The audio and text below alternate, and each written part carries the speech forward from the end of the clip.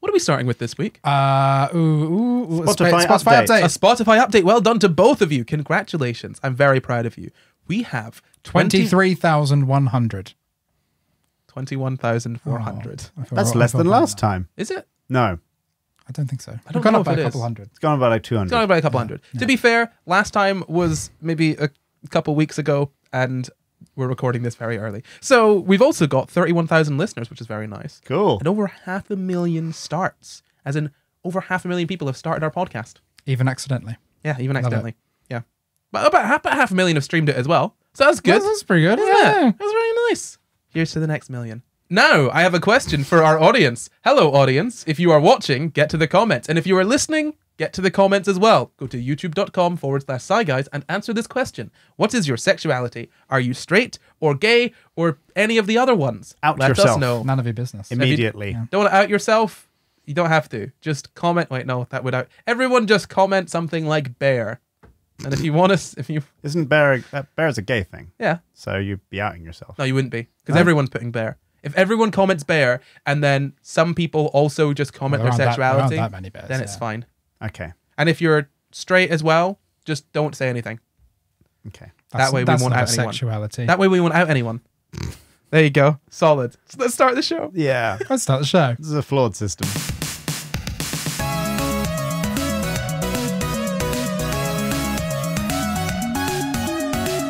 Hello and welcome to the SCI GUYS, the show where we talk about the crazy, weird, and wonderful stories from the science world. I'm Corey, and as always, I'm joined by my co-hosts, Jamp and Luke Cutfer. Hello. And special guest, Dr. Jamie Rains. Oh, hello. Woo!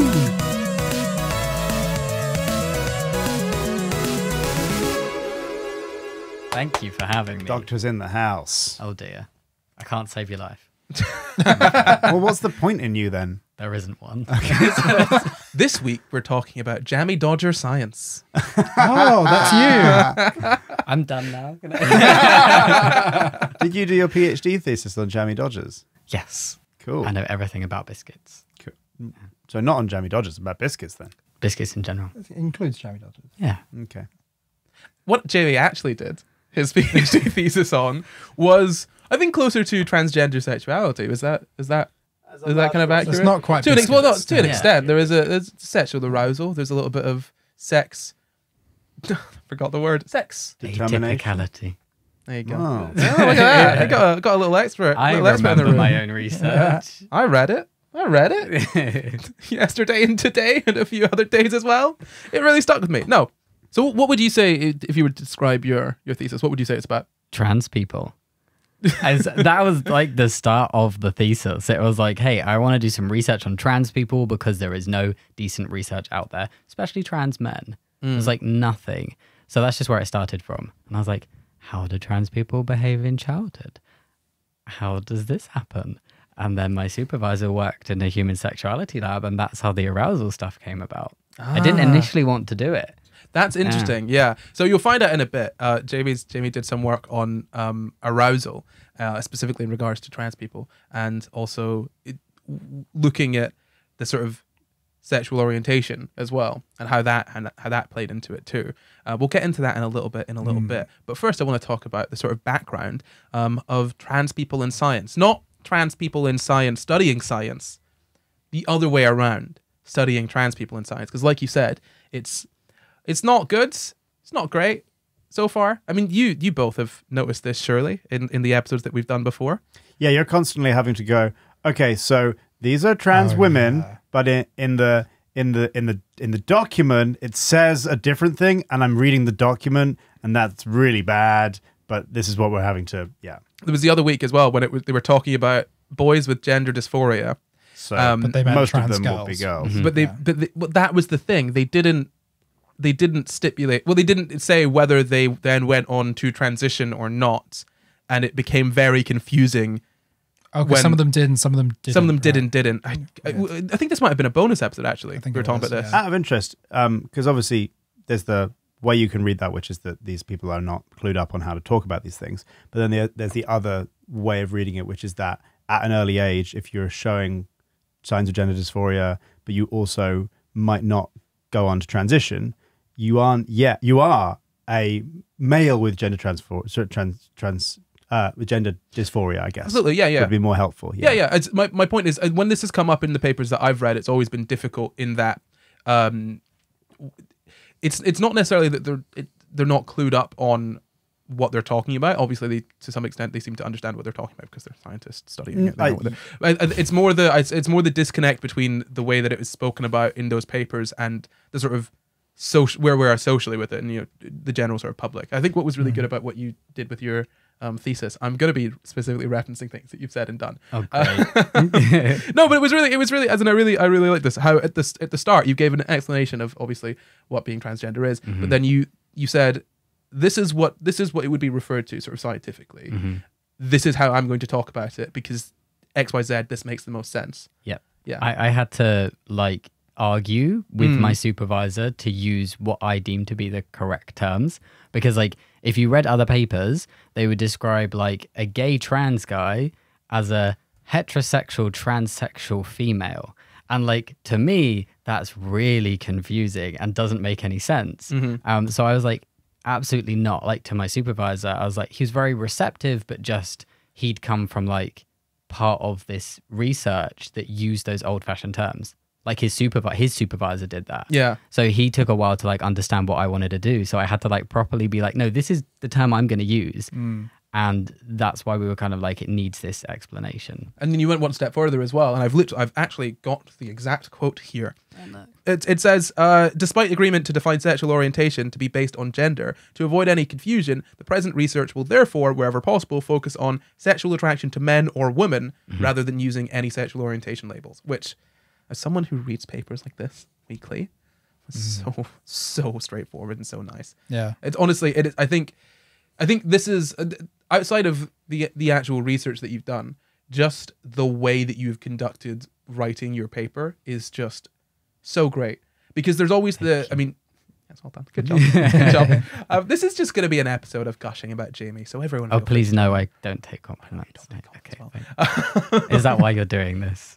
I'm going to try and get them out of the way first. And I'm going to try and get them out of the way at the start. Okay. And then we'll just get into actually the research. Okay. But cool. the way that you conducted sort of writing the papers, I think you two might have noticed this before, that obviously in the papers that I've read, it can be really complicated to parse out what they're talking about, what they actually mean. Exactly. And there is this sort of argument from some members of the sort of scientific community that, well, this is the most scientifically accurate and makes the most sense and is the easiest way to, but ultimately it's not. And I think what you've written here makes it clear that you can be both scientific in your language and be incredibly clear, because ultimately, and this is a part of a larger issue, scientific papers are very difficult to read for lots of people because you need to learn specifically how to read them.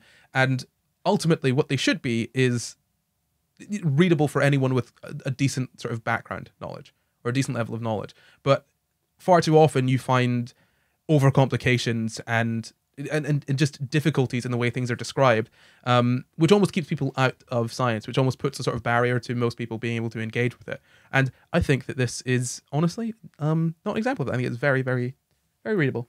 Good job. Thank you. No more compliments. Okay, good. No, yay. All insults from here. Yeah, so I mean, if we're looking at the sort of background that you talk about in this, because there's a sort of lit review at the start, you're talking about kind of the sort of prevalence of being transgender and being LGBT outside of that, and how a lot of the research on these topics that you're about to sort of study in the, I say you're about to, that you looked at, the research is really, really lacking, which, yeah, it really seems to be. It's really interesting. I mean, have you got anything to say on what you kind of did that was different than most people in the research prior? I just remember thinking, I want to research trans people because I'm trans. Yay, let's do this. I know about it. And then every time you do research or you start a study, you have to have a basis of previous work to kind of jump off from. And I was like, yeah, but everything that people have done previously is all about sexuality and not about gender or trans people. And the stuff that is about trans people talks about autogynephilia, and it's just terrible. So that's kind of where it all started from. But it was difficult to find a footing within the current science to have a base for mine. But That was fun. That's really good. It's really great. And for anyone that's watching or listening and doesn't know, do you guys know what autogynephilia is? AGP. Is it something to do with trans women allegedly being attracted to themselves or their own, like, I don't know how to describe it properly, but I know the general gist. Yeah. So there was this idea that trans women come about through being sexually attracted or getting sexual gratification from the idea of them being a woman, or having a vagina. Okay, yeah. Which I've read the papers. I actually have. Nah.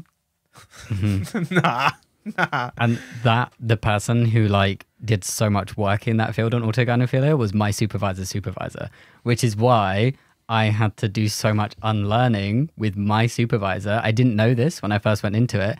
And the first meeting I had with him where I was like, he's a lovely guy, by the way. I'm not dissing my supervisor. He just had no knowledge, and his knowledge base was from somebody who was like, not great. And so the first meeting I had with him, I told him I was trans and I wanted to research trans people. He gave me a book called The Man Who Would Be Queen by Michael Bailey, which is about autogynephilia because he thought I was an early stage trans woman. Jesus. And I was like, this was a terrible book to give me if that's what you thought, because this is a terrible thing. He did not mean anything bad by it. Yeah. But, I read that book and it made me angry. I mean, I can imagine. I think it's as well. It kind of points to how those awful ideas propagate in the scientific community, and people don't know that their views are really horrible. Because I've seen a lot of TERFs use that research as look, we have science on our side, despite the fact that a lot of it is really old and really poor. We could maybe do an episode on it at some point, but let's not get too deep into it. So it's really poorly done. So yeah, I mean, the thesis is basically on transgender people and kind of stepping out from the sort of stuff that was done before, which is awesome. You kind of talk about sexy typicality, and then you kind of go into the sort of arousal as well. I mean, when starting research for this episode, I thought, oh yeah, let's just look at the whole thesis. Let's just look at that. That'll be fun. Too much. It's too much. You wrote a lot. Makes sense. I kind of forgot how dense a PhD thesis would be. It's exhausting. I wouldn't request anybody to read it. It's a lot. Yeah, because there are sort of three main parts to it, right? I mean, three main parts to the research. There's the atypicality, the sort of arousal aspect, which is what we're going to be looking at today, because I found it really interesting. And there's some really sort of quirky things that you did in there that I think a lot of people listening will find really interesting. And actually, I distinctly remember you telling me about your PhD when we met, and I was like, wow, I'm going to get you on to talk about this one day. I think you said that when I first told you about it. You were like, I want you to talk about this. Yeah, because yeah. But at the time, it wasn't published. So I was like, maybe when it's like published. Which it is. Yeah. Which is amazing. And then the third part is about the well-being aspect, which is, again, it's really good. So the sexual arousal, I mean, I want to perhaps ask Jamp and Luke how you think sexual arousal would be measured in a laboratory setting. Blood flow to either genital region.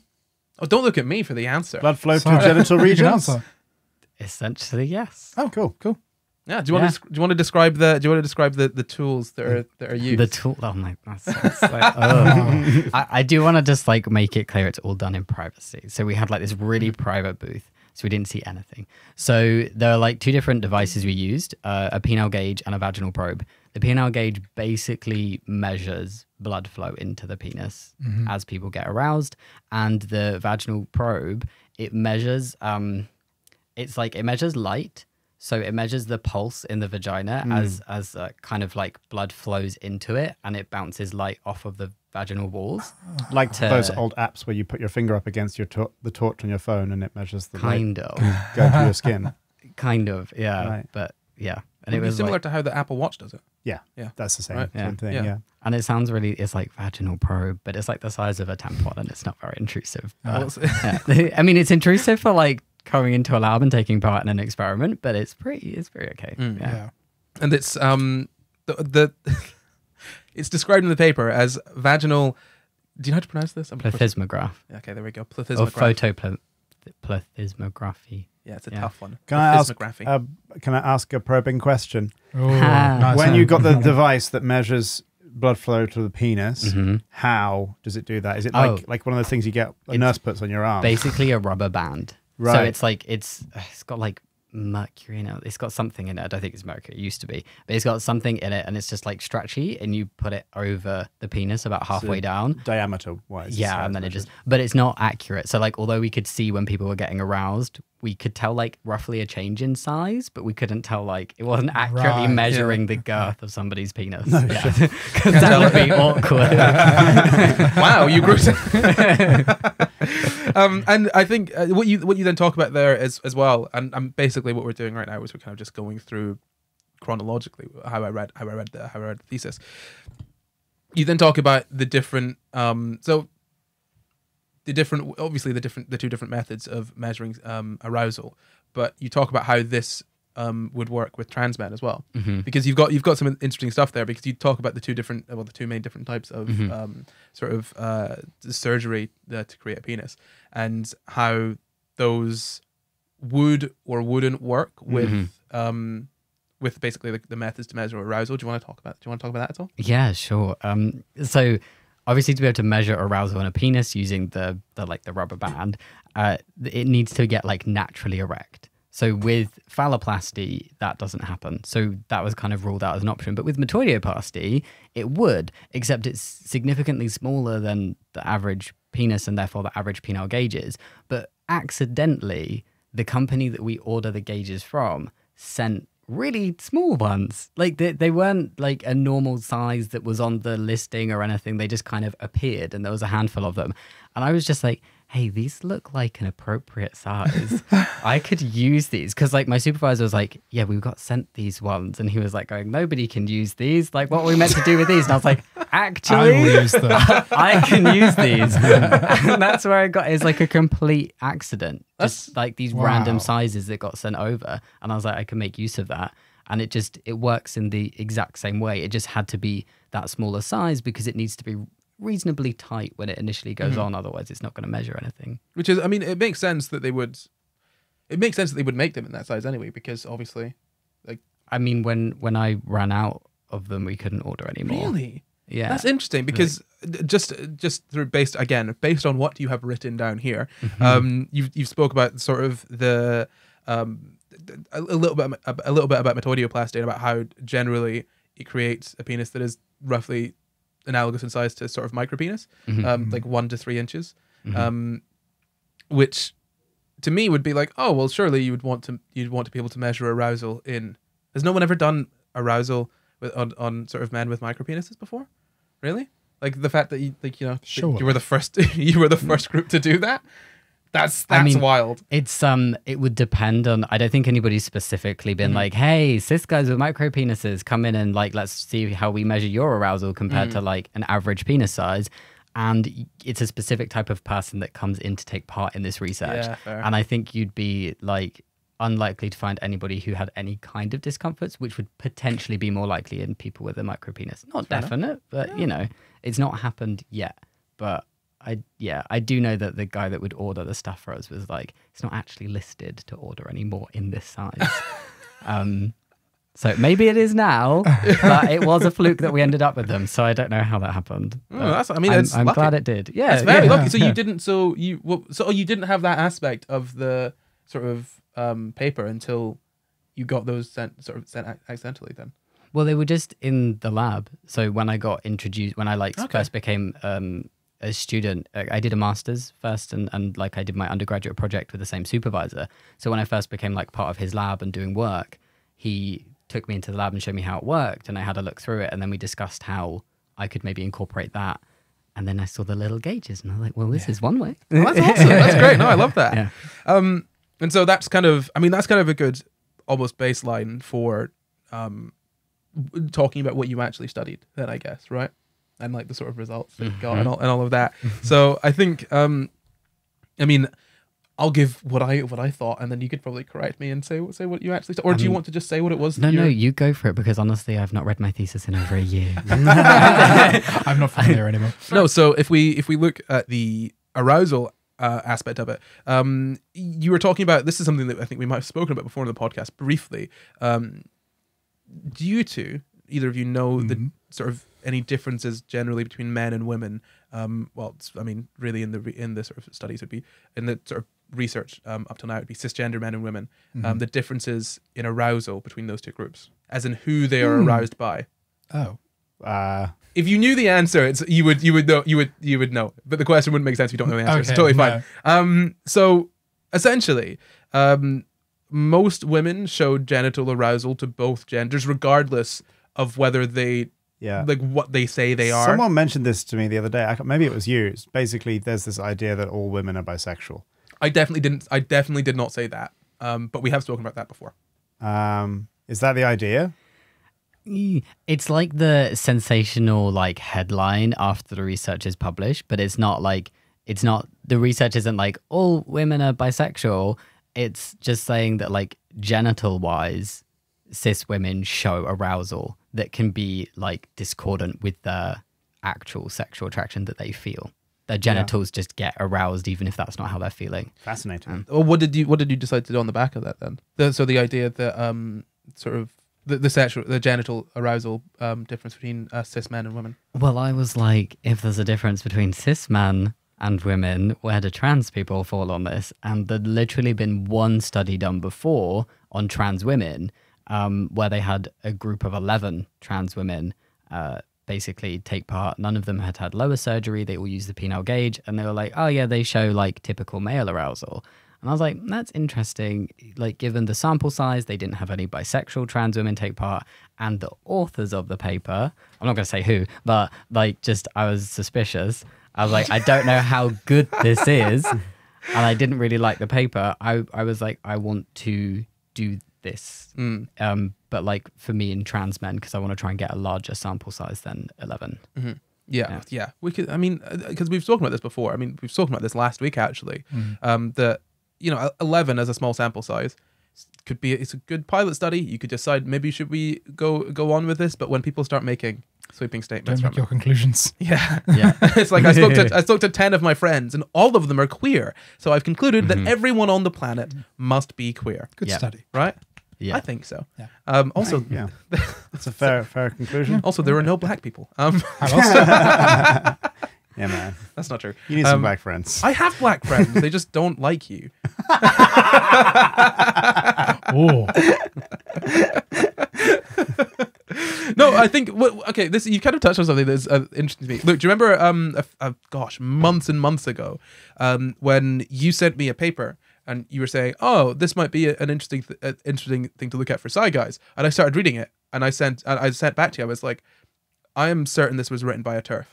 Is this the one that ended up being part of the BBC study? It was about. There was a BBC article on it. We don't need to go into what it specifically was about, but I just want to ask you because you will have read. Yeah, you will have read a bunch of sort of studies in regards to trans people. Mm-hmm.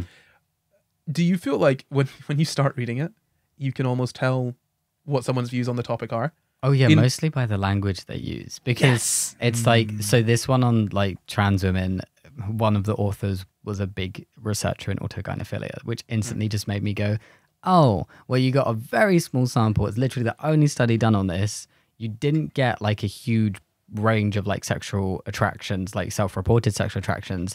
And this is the conclusion you're drawing. It's difficult to like quiz science too much when you weren't there and you can't see like the raw data and look at it yourself.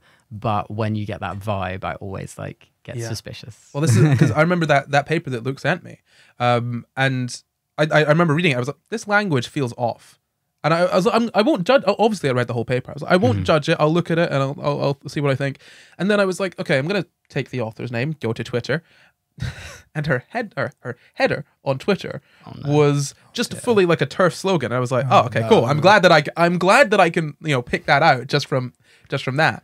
But it is interesting because I really feel like when you're looking at sort of trans people in science, or the sort of science in regards to transgender people, it is such a minefield in terms of what is influenced by what bias. And I think what's really interesting is when you look at a lot of studies that are touted by transphobes, you'll find where they get their information from, where they get their participants from, where they get their data from, is really often skewed very heavily in a poor direction. Yeah. So, for example, I think one of the I can't remember the specific study, so take this with a massive grain of salt, but I kind of remember one study talking about I think it was detransitioning, or sort of the sort of comfort or happiness of trans people after transitioning, and where they got the participants or how they got the information was by asking parents of, that was it. I just remember, oh my god, yes. I distinctly remember what it was.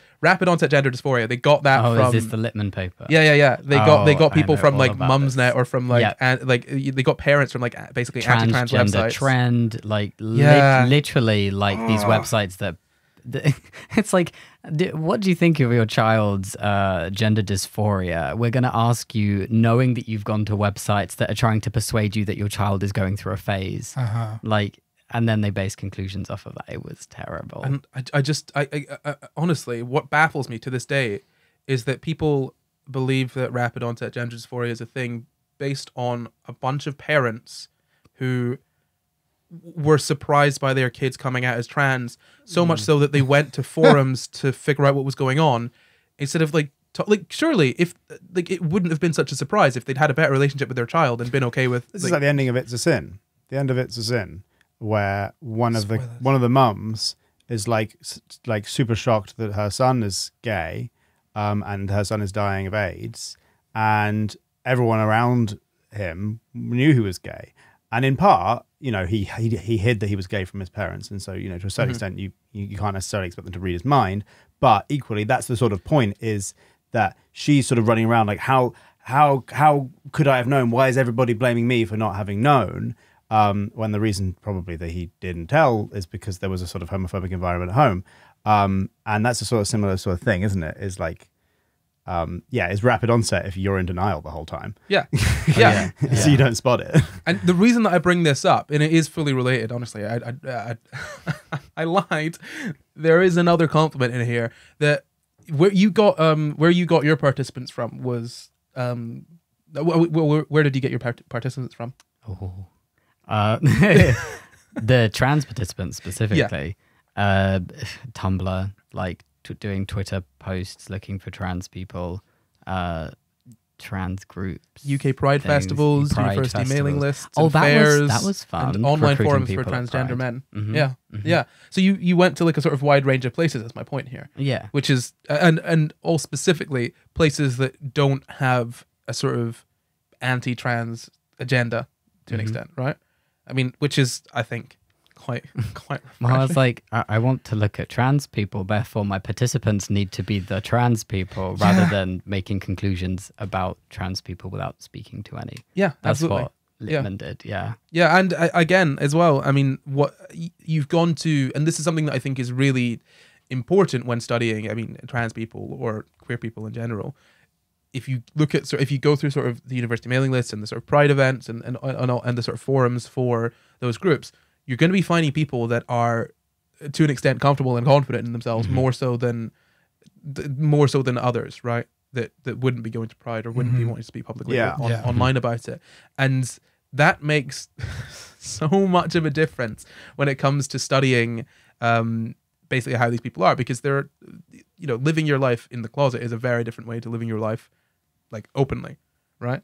And I think it's interesting that that's where you find interesting. I think it's really good. That's where you find the people, you know, for the study. Sorry, so I can understand from a layman's perspective.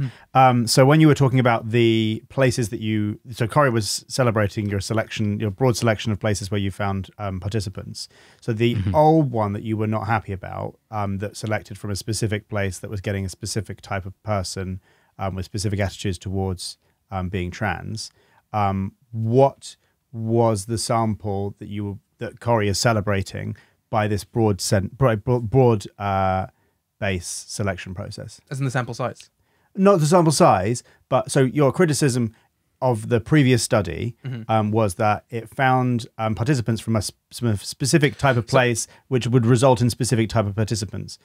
So what are the participants that you are celebrating in Jamie's study? Okay, so if I could be specific, what I was talking about with the ROGD issue was that they made a claim of this thing it can come on quickly without any sort of prior symptoms, without any prior sort of indication of it, and it's usually related to people in that friend group also going through the same thing. Right. The issue with that is you're taking it from parents who specifically have some issues with trans people, or have some issues with their child being trans, and were clearly shocked and confused about their child coming out as trans. And so if you go to a group of people who are more inclined to be unaware of what's going on in their child's life, of course you're going to see an apparently rapid onset of something, right? Yeah. My issue is not just in how they're sampling; it is the way that they're taking the data from the sample, and not recognizing that a bias in said sample. Yeah. So and on top of that, what sort of Jamie has done is taken a sample of trans people from, like, you know, people that are rather than going like you said, like sort of to sort of clinics, which is usually sort of the sort of younger trans people just starting their transition, or you know, going through parents who don't want their child to be trans. You're going to like sort of university mailing lists and pride events and online forums where you can get people, like it's sort of a different sort of range of people. Yeah. You understand how those groups are, like how those groups are different from each other? Absolutely, yeah. So all I was just trying to work out is that then, as far as I've understood, your sample size, your sampling system, where you've gone to university mailing lists, pride events, etc., is that going to result in a sample of people who are trans and also very happy to be open about being trans? And is it going to at all be able to say anything about people who are trans or potentially trans but have trouble with it or haven't come to terms with it, or, you know what I mean? Yeah, no, I mean, like at the Pride events, you're likely to get a sample where they're all very, you know, at least somewhat proud of their identity. But some of the forums that I went on, they were private. So I only had access because I was trans myself and I was part of it. And I asked their permission if I could gather like participants from there, and they said I could. And that had a very broad range. So you had people who were like just starting off and were in the stage of like self-acceptance, people who were struggling at home, people who were super happy. Like that particular part of where I got participants was very broad in terms of the type of trans person and their attitudes towards their own transness. So it was pretty broad. And then other ones I got from like just putting stuff out on Twitter, not everybody was like out on their own profile, but they just were comfortable to contact me because I was trans, and like there's like trust there, which I think that's why it's really important to have more trans people do trans research as well. Because the participants you get are just broader because there's more trust there. That's really cool. Sorry, because I'm just projecting into the future of what I think the results of your study will be, and I'm very excited. So I'm just checking all these other things as we go along. I like it. No, it's good. Like, cool, this is gonna be really cool. So every question I might have, I'll ask it as it comes up. Cool. I love when we've got someone that actually knows what we're talking about, when we're like, because you ask them questions and they can answer it. Yeah, it's really cool, which is great. I love that. I love that. So in this study, you had 25 transgender men. You had 6 of them use the penile gauge, and 19 use the vaginal probe, which, I mean, again, super like a super interesting twist to that you've added of using this sort of small, like, I feel like that's something that genuinely had a trans person not been behind it, that wouldn't have come about. Yeah, you know? Yeah, probably. Yeah, probably not. Like, I think it's just evident from like reading that you need more people studying, people from certain groups studying those groups, right? Because there's always this sort of like it feels like it's always a cis white straight guy studying everything else, right? Sure. And you can. This is probably not the most scientific way of saying it, but I feel like you can feel it when you're reading those papers. Sure. Who it's come from to an extent. Sorry, another probing question. So what were the numbers that it was divided up into? 6 in the penile gauge and 19. 19. Yeah. Okay. And sorry, my probing question is: are any of the people using the penile gauge post-op bottom surgery? Yes, 5 were. So 1 is pre-op using the penile gauge. Yes, and that was because that was me. Because I was confident. No, because I experimented. I was gonna be like, okay, now Luke, so long as you've not asked Jamie specifically about himself, this will be fine.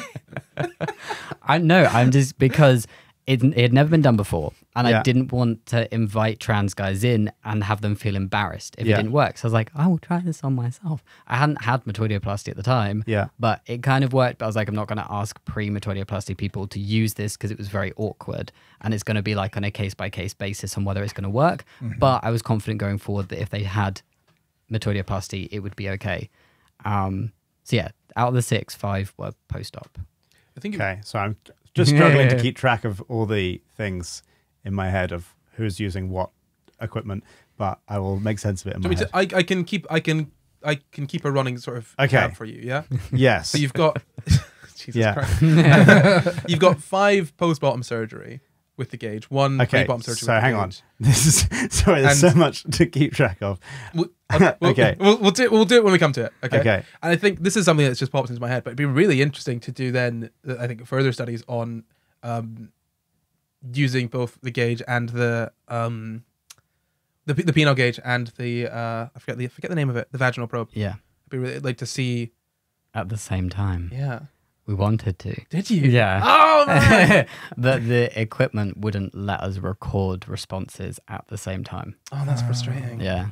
Wow. There were people who would have done it, but yeah, we just couldn't measure it. Interesting. Yeah. Yeah. Cool. Because then, I mean, you could potentially. Never mind. I'll wait till we get to the results, because I mean, you could potentially point to, well, why is this? We'll get to the results. Yeah. You had people basically assess their sexual attraction on the Kinsey scale. I'm sure everyone knows what the Kinsey scale is. If you don't, it's just a 7-point scale for measuring sexuality. Which one is the gayest and which one's the straightest? 7's the gayest, right? 7's the gayest. Yeah. Yeah, or you Yeah. do like 0 to 6. 0 to 6. So 6 Oh, yeah, should 'cause be- 0 Oh is yeah, 1. and Yeah. yeah, Yeah. 0 is 1. Yeah. 6 is the So- gayest. That's it. Yeah. 7 you is go. extra gay. 7 is too gay. You are taken out of the study if you are 7. You transcend. Yeah. So you had what was this? You had a score of 0 or 1 is exclusive or almost exclusive attraction to women. You had 5 people of that, and then from 2 to 4 that was bisexual to varying degrees. You had 16. Yes, a lot of trans guys are bisexual, it turns out. I think I genuinely think a lot more people would be more bisexual if there were fewer societal pressures not to be. Yeah, Well, the Romans yeah. were pretty bisexual, my, weren't they? my supervisor said, why do you think that all these trans guys are bisexual? And I was like, well, they're already trans, so they're probably a lot more open to exploring their sexuality. Yeah. You know, like, if that's how you're feeling. And it is, they've done studies on like trans sexuality and stuff and numbers, and most trans people do not identify as strictly like straight or gay. Yeah, which is really interesting. It's really interesting. And so you've got you have 16 bisexual, and then 4 with an exclusive or almost exclusive attraction to men. So 4 gays, 16 bis, and 5 straights. Ugh. I hope none of them are listening to this.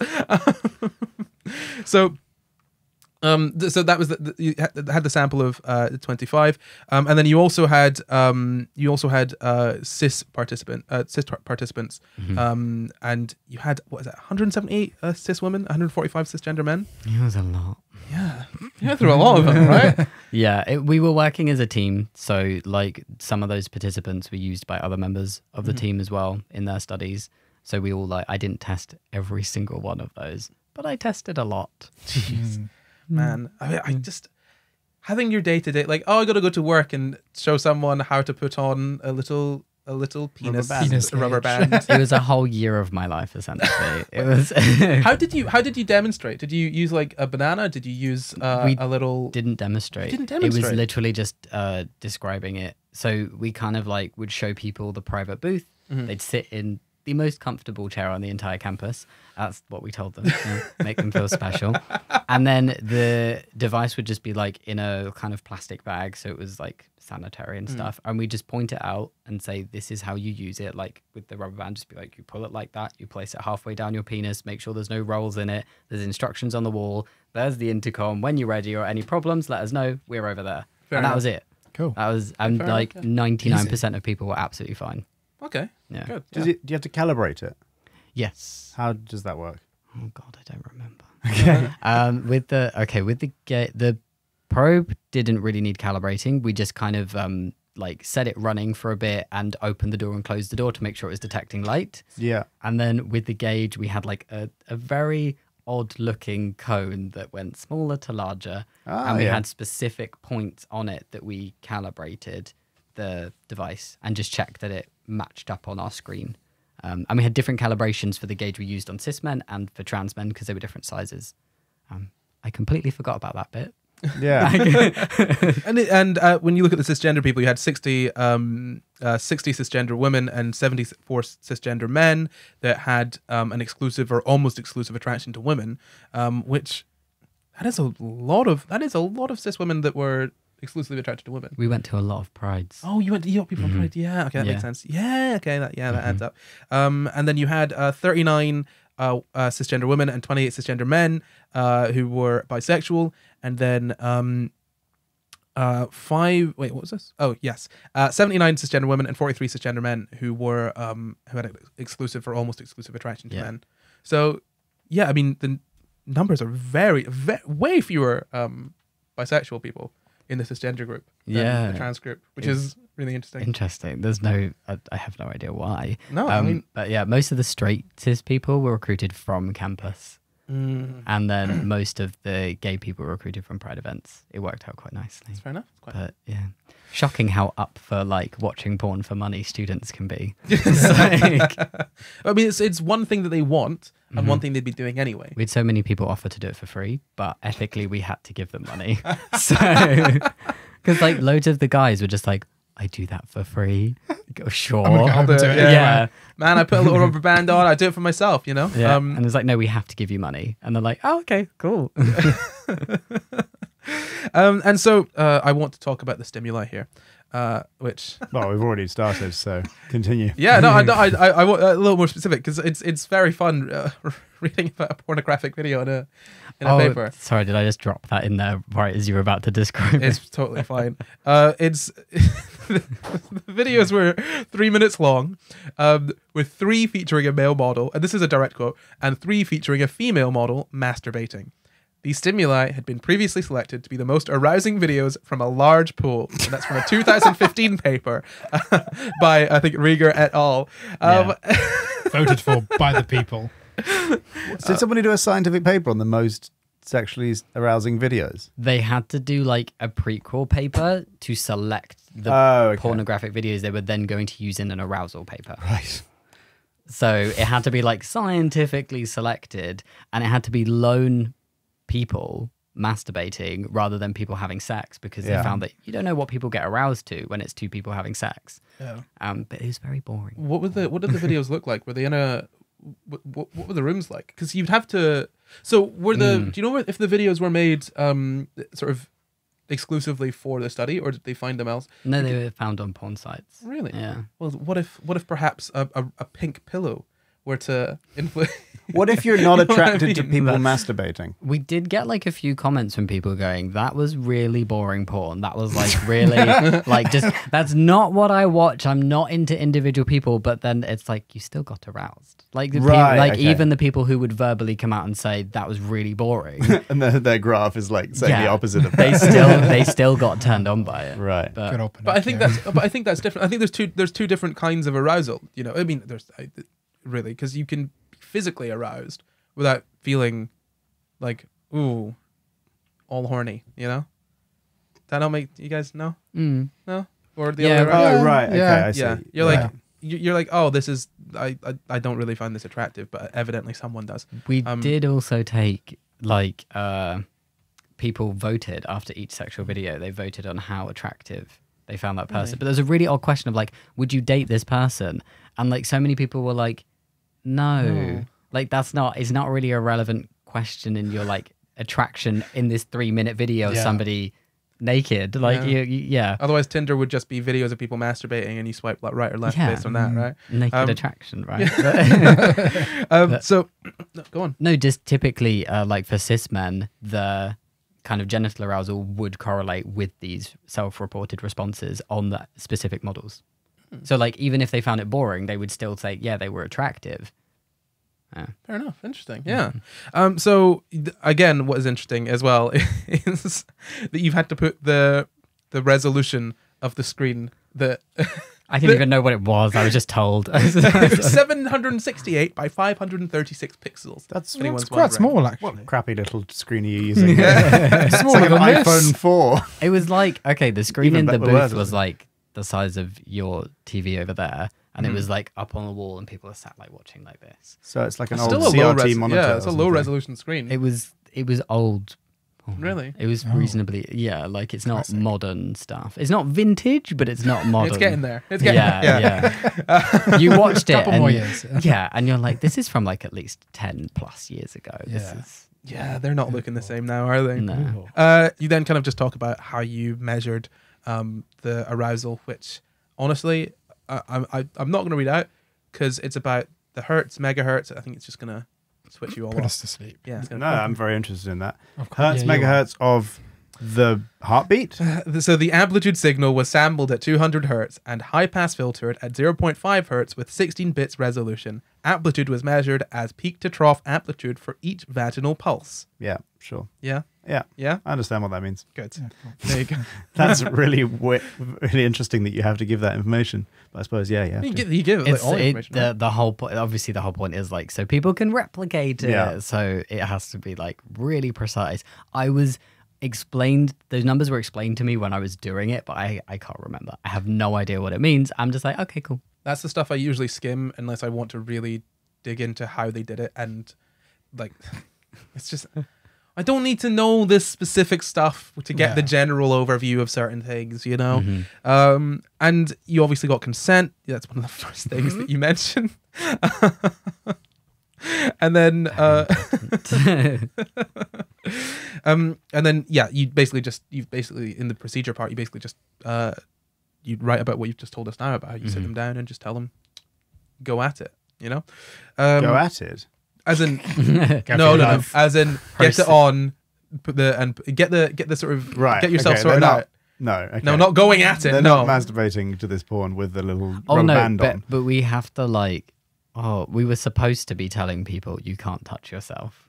Like if you get aroused You'd by hope this, they. come Come on, you're in a But lab. it was a very awkward thing to say, Yeah. and I think it was written inside the booth. So Hands on the side gonna of the be cart honest. at all times during the ride. and like for people using the probe, they had to sit still as well.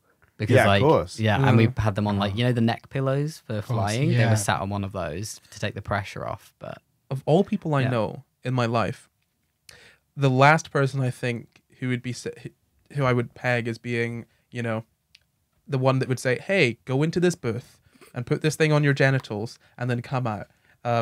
And after watching this bit of porn, you were the last person I think would do that. I was very awkward. The first couple ones, I literally stood there and read it off a sheet with a like a wavy voice, just like, then you put this over your penis, and I was very anxious.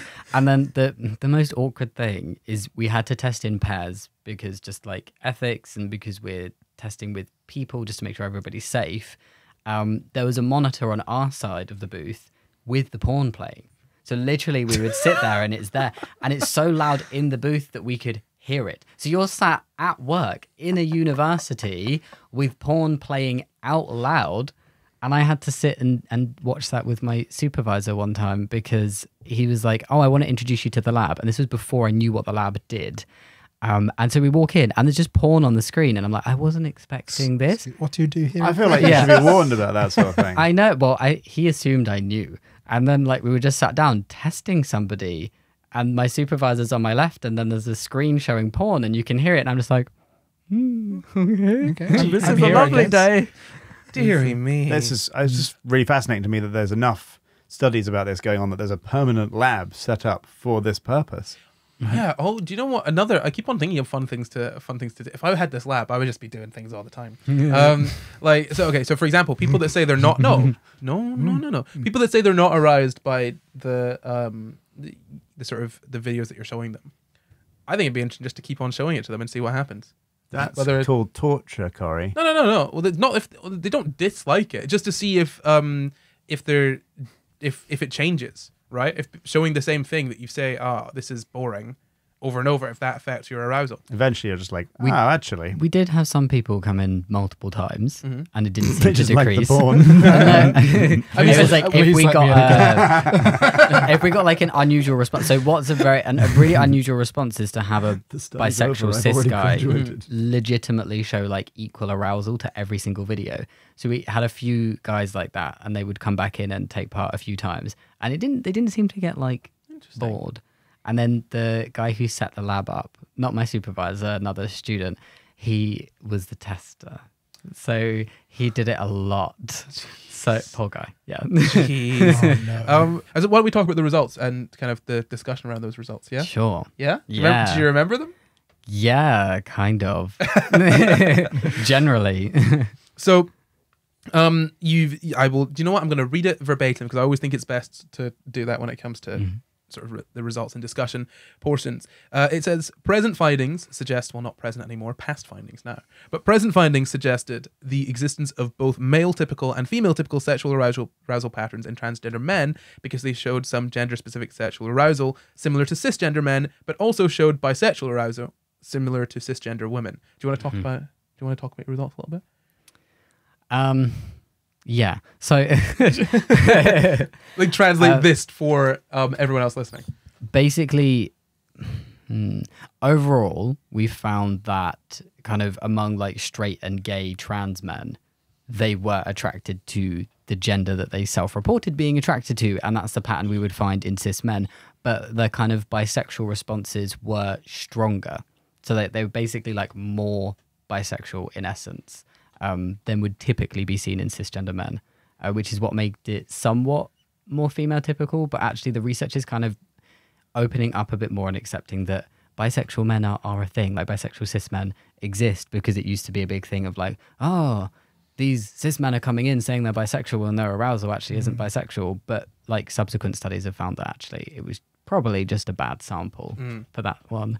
What? There were people who were saying I'm bisexual but weren't showing arousal to both sexes when shown videos or Yeah, pictures. not in my study, but in like a previous study that was looking into like the existence of cisgender bisexual men.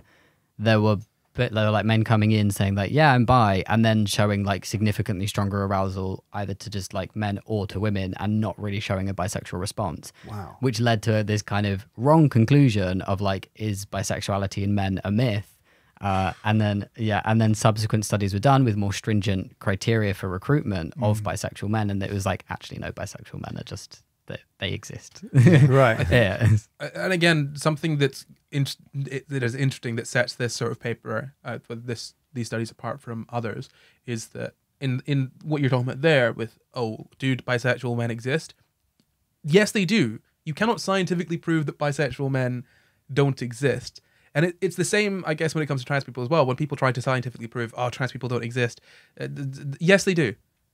All these groups of people exist because they say they exist. That is enough in our society to garner their existence. If you want to figure out why people turn out to be trans or gay or bi or whatever, that's a question you can ask. Or you could ask, how does being trans or bi or gay affect X thing? These are all perfectly fine questions to ask. But when your question is, does this group exist? Yes. Otherwise, you wouldn't be able to, do you know what I mean? You wouldn't be able to study them. I mean, I understand where they're coming from to an extent, but it almost speaks to a sort of desire to invalidate a group of people that for no reason, really. Oh yeah, it was dodgy. Yeah. Mad dodgy, right? Yeah. I'm just asking, are they all lying, really? Well, yeah, I mean, I saw way back when I was reading this paper about trans women that was basically saying there were two types of trans women. There were the gay men and, oh gosh, I can't remember off the top of my head. I think it was basically gay men that go too far into being gay. Oh yeah, I think it was gay men and AGP. I was kind of feeling. Oh yeah. I think it was those were the two things.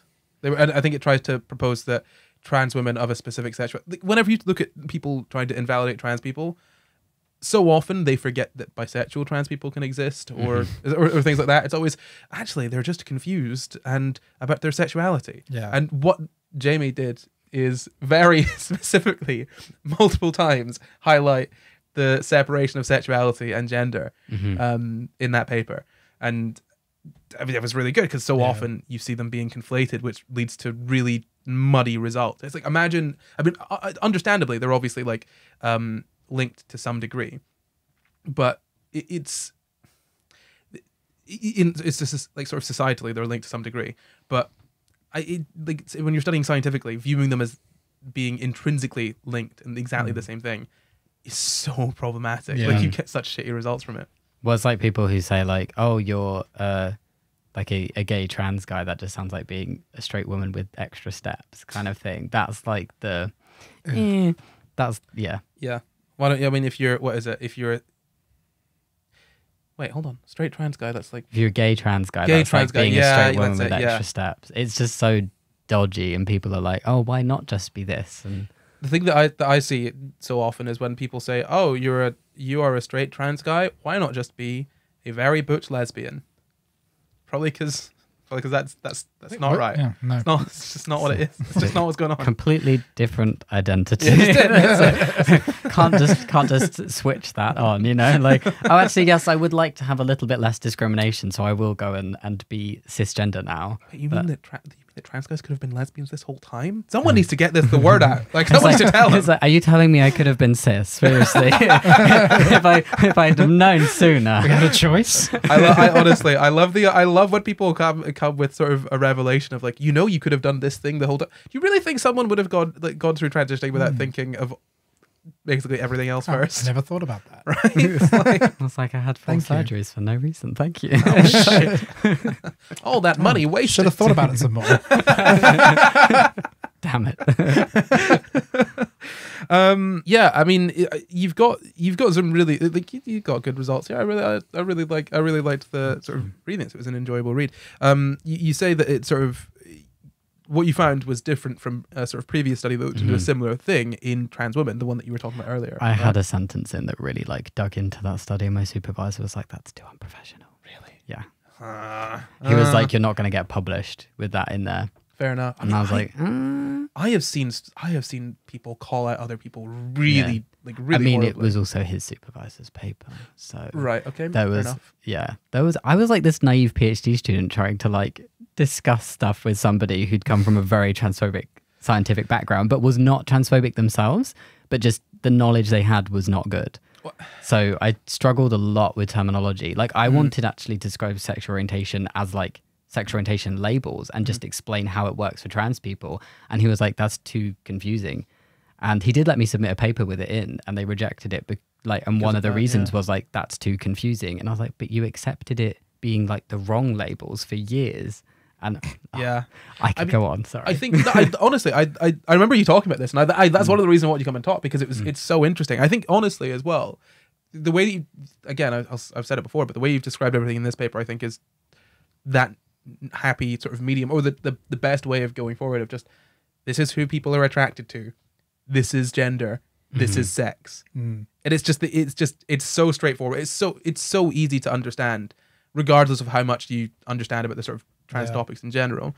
And what you've got here is another little interesting thing. We'll be wrapping up in a sec, but you said that the penile gauges captured arousal in post-op trans men and didn't lead to different patterns of sexual responses as compared to trans men using the vaginal probe. And obviously, that, as you've said in the paper, you used a very small number of trans men using this. Yeah, we couldn't actually... using the gauge. The gauge, sorry. We couldn't, and we didn't draw any conclusions from those using the gauge. It was more just speculative of like, it looks like it's a valid measure, but more needs to be done. Yeah. But the patterns are the same. We're getting the same results from both groups. Yeah. And I mean, I genuinely, I mean, obviously you wanted to do this, but I think it'd be really interesting to see something in the future, if like when possible, looking at using both. Yes. It'd just be interesting to see Mm-hmm. what the results would be. Because those results go some of the way to like quashing some claims that the difference between cisgender men and women is because of the devices used. So like if you're using within the same group of people 2 different devices and you're finding the same results, it's kind of indicating that maybe it's not the devices, maybe there is something going on. And yeah, I mean, a big part of the paper was saying like gender has an impact on our like physiological responses, and it's not just down to our kind of biology. Would it be possible to do this with some kind of MRI as well, or a one of those caps that measures electrical activity in the brain. I don't know what the electrical activity is like during arousal in the brain. I think it can be possible, but it's not something I've read about. Like, honestly, there are other ways of measuring arousal. But EEG cap, I don't know. I've not read anything. I'd suspect. I mean, this way's easier, probably. Yeah, I think MRI would. I think you probably could use an MRI, but they expands. Yeah. So in this, you had 20 of the guys that you used were using testosterone. Sorry, I just read testosterone supplements. I've never read it as that before, but obviously, yeah. It had to be very formal. No, Some of my drafts, my supervisor would just send back and be like, "This is just too informal, Jamie." Like, that's what I said. It's really funny to read this, be like, "Oh, these are Jamie's words here." Talking about something that Jamie talks about informally very often, like X number on T, yeah. So yeah, and you didn't see any differences, or you didn't see any reliable differences, rather, between the group with testosterone and without. But obviously, the group without testosterone, you only had 5 of those, and so that isn't. You couldn't draw any conclusions. It's a shame. I was disappointed because I knew that like one of the biggest pushbacks from like skeptics and stuff over this research would be, oh, it's all just testosterone then. Our like arousal is driven by testosterone, which I can understand why people would say that, but actually we only had 5, but they seem to follow the same pattern. And actually the most male typical response that we had from a trans guy was from a straight trans guy who was pre-testosterone, which I can't make any conclusions. It doesn't say that much, but it's just like, I know it. So I want more to be done with larger samples. How much do you know off the top of your head? How much do you know the sort of overlap in? So obviously it exists on kind of like what's the like a sort of curve, right? As in there are going to be people that are sort of at either ends of the sort of spectrum of male typical and sort of female typical responses, right? Is there much overlap there in the responses? Do you know? Between cis males and between cis men and cis women. Within cis women, lesbians can sometimes have like more male typical responses, but they're like weakly male typical. And so like think of it as like a step progression of like cis women responses are here, and then lesbians can be like a little bit higher up, and then our trans men are like up here, and then your cis men are here. So it's like there is some overlap within the groups, but we can typically broadly separate them. That's fair enough. Yeah.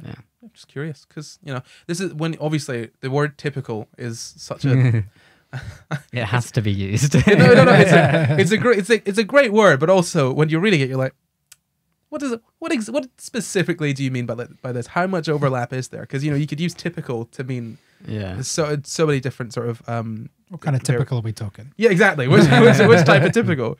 So basically, your conclusion from this is that trans men can show some male typical and some female typical sexual arousal patterns. Yeah, and that obviously gender seems to have some kind of an influence. Yeah.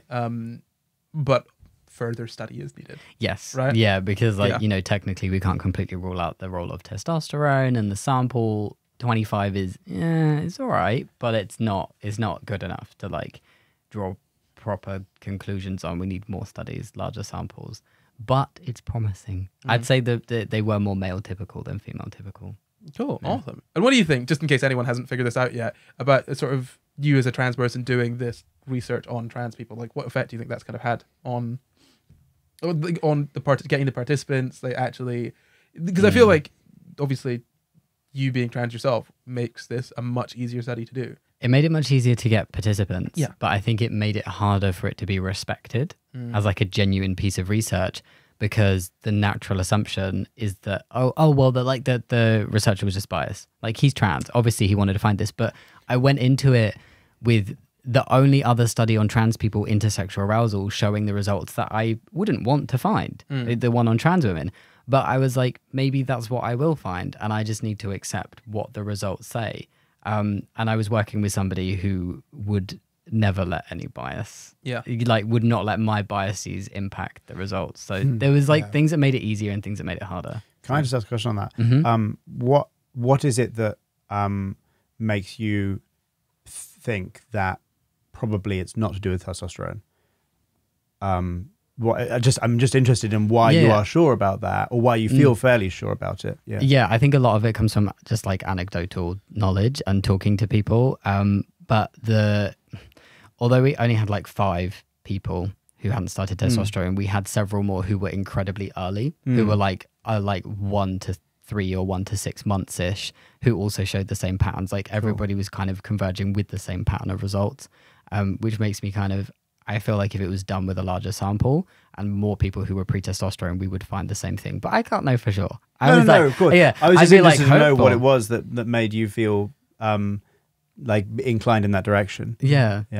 But I think that just to hop on that, I think that everyone, like when you're looking at your own research, you kind of have your own thoughts, right? You've got a hypothesis, but I wouldn't not just to be nitpicky about the way that was phrased. I don't think you're saying that like, oh, I think that this is how you operate. You just sort of you don't sort of operate based on that assumption. You just have the hypothesis that you're like, this needs to be tested. But, yeah, and like based on kind of the limited results we have right now, my hypothesis would be that testosterone doesn't have an impact or has like a minimal impact on the pattern of sexual arousal.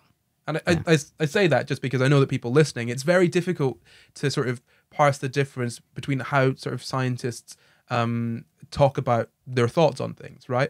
Because you can have a hypothesis that you think, okay, I need to prove that, but then you can also have a bias which you don't really prove in any way. So like if you were to say, oh yeah, I think this, with no intention of sort of proving it, or thinking like being like, oh, this anecdotal evidence is enough. Those are two very different things. And sort of talking on the bias, I think it's really interesting that you point out that it's hard for that sort of research to be respected because the person that did it is a trans man. But so much of the research that is anti-trans comes from people with an anti-trans bias, and that bias is completely ignored. And it's almost as though, oh, you're not able to, right? You're not able to study this unless you're not trans. But what kind of people are going to be studying trans people that aren't trans? Like, what kind of cis people are going to be studying trans people? Generally? Well, hopefully more in the coming years. But right now, either trans people or people who don't believe it. It's either transphobes, people with their own theories around people being trans, like autogynephilia, like people who think that way, or clinicians. People like just the people who work in gender clinics who are like, I want to do some research on these patients. And I think it's interesting as well because, like, I mean, what often happens, and this happens with sort of TERFs, TERFs in science all the time, is that they kind of say, oh, my beliefs on this topic are informed by the science, by the evidence there. But when you look into it, so often the science seems to be quite heavily informed by like anti-trans bias in the first place. So when you start digging into it, you're like, oh, you know, Scooby-Doo taking off the mask. It's like, oh, you just don't like trans people. My bias is informed by the science, which is informed by the bias. Exactly. It's a full loop. I did read that, and I tried to find actual science they were talking about. Someone else's bias. Yeah. I mean, a lot of the papers that come from like anti-trans rhetoric and stuff are from like philosophy departments, which there's nothing wrong with, but it's like they're talking about like science and scientific findings, but they're basing a lot of their own conclusions on Twitter polls and things they've read on Reddit and stuff like that. And that was actually like somebody found that a lot of like the philosophy papers from TERFs are based on Reddit. Yeah. What bothers me about what bothers me about transphobes in general, and this goes for most sort of bigots, people that are sort of homophobic and stuff as well. It always comes down to disgust. Like, you can pretty much peel away everything, and then it's just, oh, this thing disgusts me. Like, oh, I'm homophobic, but why are you homophobic? Because gay people are evil, blah blah blah. But when you dig into it, they just find it a little bit disgusting. Yeah. And icky. It's just that like sort of Icky. like, actually, It's like ew. They get that on a like a low level, and then they rationalize it with all this other stuff on top of it. That's exactly It's like, what like gender critical TERFs do. It's like they're basically trying to come up with a rationale for being transphobic, and that's why it's become so mainstream, because it doesn't sound like transphobia, because they're just like, we don't want men in women's changing rooms, when people don't know they're talking about trans women. exactly. Like, But it's so frustrating because it's so easy to just peel away and dig down and be like, oh, you felt a little bit disgusted and you didn't know what to do about it, so you decided that they were the problem. And you didn't want to be a bad guy. Yeah, cool. So Good. Yeah, you were disgusted and we're like, okay, but how does this make me the victim? Yeah. We were talking about this a little while ago when we were talking about cognitive bias, where like Corey says it all the time, everyone's a little bit racist. We talk about this on the program. Everyone has a cognitive bias because you kind of not growing up in our culture, and everyone will be a little bit homophobic, everyone will be whatever, etc. It's not. You can work on it and you will eventually eradicate it, hopefully, but you will pick things up. It's not necessarily a critique of you as an individual to say you might have picked up some bias. It's something that you, instead of getting defensive over, people just need to like be open to and accept it. But we were talking about how, like, if you've got that, like, because I did a bunch of these cognitive bias studies and found it really interesting, like questionnaires, and found it really interesting, like how it worked. And that sort of taught me that, like, if I have a cognitive bias one way, if somebody of a certain minority, for example, be that sexual minority, race minority, whatever, in this country at least, the things I notice about them, the things my brain presents to me, are a result of my bias. So, like, so for example, someone walks up to you and they happen to be of a certain race, and you then notice that they're wearing a hoodie and their hood's up. It's like, well, would you have noticed their hoodie and their hood's up if they were a different race, for example? But you've created that rationality of, I'm treating them this way because they've got a hoodie and their hood's up, rather than to notice that you notice they've got a hoodie and their hood up because of a cognitive bias. That might not be a good example, but like that's the rationale that happens on top of it that's actually revealing an underlying cognitive bias. That makes sense? Yeah. No, it's interesting. It's really interesting to sort of dig into that. And I think really we've kind of come towards the end of the episode. I think the last thing I really want to say is just, it's really cool that you did that, Jamie. Thanks. Yeah, well done. I had fun. Yeah. Yay. Anything else anyone wants to add before we move on to the next little part? Huh? Thanks for having me. That's nice. So say that to your mum. Why don't we move to the quickfire quiz? It's a quickfire quiz round. Bam, bam, bam. Trans arousal edition. There's always a different edition. Incredibly Everywhere. Oh, dear me. So the quickfire quiz is very simple. Jamie, I'll explain the rules of the quickfire quiz for you and all the audience. Don't you worry. It's very, very easy. It's a quiz about your PhD. We're definitely going to lose. Let me put it this way. I ask a question based on something that I have said in the episode. Most of the time I have to give a hint. But it is only one question. We're wrong often. So, just a little explainer. I will ask one question. That's one question between the three of you. The first person to buzz in with the correct answer after I've finished asking the question wins. And Jamp, what do they win? Nothing. Gosh darn right. So, why don't I don't have a buzzer.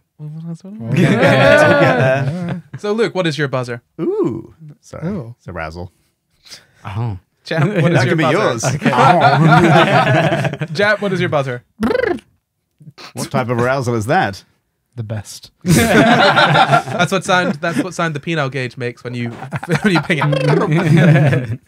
No, that's if it's on wrong. And Jamie, what is your buzzer? I'll go with it. Oh. Very good.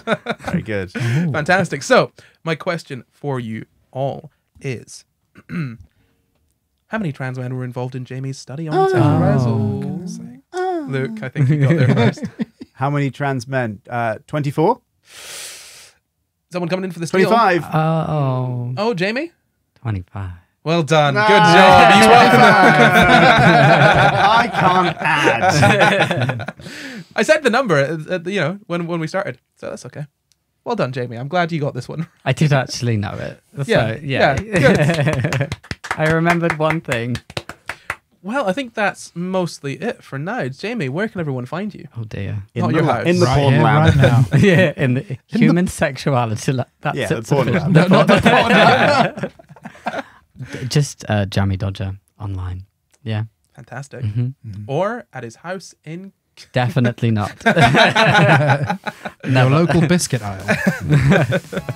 So that is it for this episode. Thank you very much for joining us, Thank Jamie. you for having me. And before we go, we would like to thank all of our patrons and thank you for watching. You can find the full references for this episode in the description. Subscribe for new episodes every Sunday, and why not leave us a nice wee comment? You can support the pod at patreon.com/SCI Guys, or you can join the community on our Discord, or you can contact us at sciguyspod@gmail.com. That's sciguyspod@gmail.com. SciGuysPod At gmail.com, you can follow me at NotCorey everywhere. You can follow me at Jamkin everywhere. You can follow me at Luke Cutforth everywhere. Oh, and I'm JammiDodger. Most places.